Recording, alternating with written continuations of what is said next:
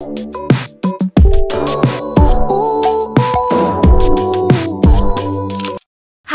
back to my channel. Today's video is so exciting because, as you can tell from the title, I bought my first luxury item from Gucci and I'm so excited to show you guys. Okay, so as you guys know, last year I bought a coin pouch from Louis Vuitton for my birthday. I loved it a lot. Matter of fact, I have used it so much. I used it literally the whole year, but I have been looking into other items, other luxury items. And so I have been looking at other brands like Gucci, Chanel, and YSL. Lately, I have been using my Lululemon card holder and I've been loving it.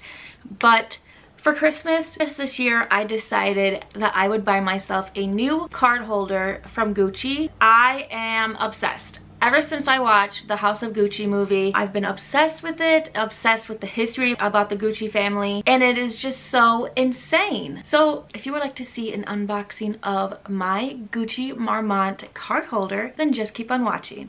This is the bag. Look how cute it is. I love it so much. I love learning about astrology and my sign. I'm a Taurus and we are just really interesting. It's so cute. So one hack that I did is I put a random book in here to keep this straight because it kept like falling over, and right now I really want this to show on my bookshelf, so I'm going to do that. And it's just so cute. Like, just look how cute that is. I think it's so adorable. This card holder is just so beautiful. I love it so much. This was $340. I got it in the Gucci store. So in person, I know if you order online, there's more tax, but I'm really happy that I was able to get it in store because it is so gorgeous.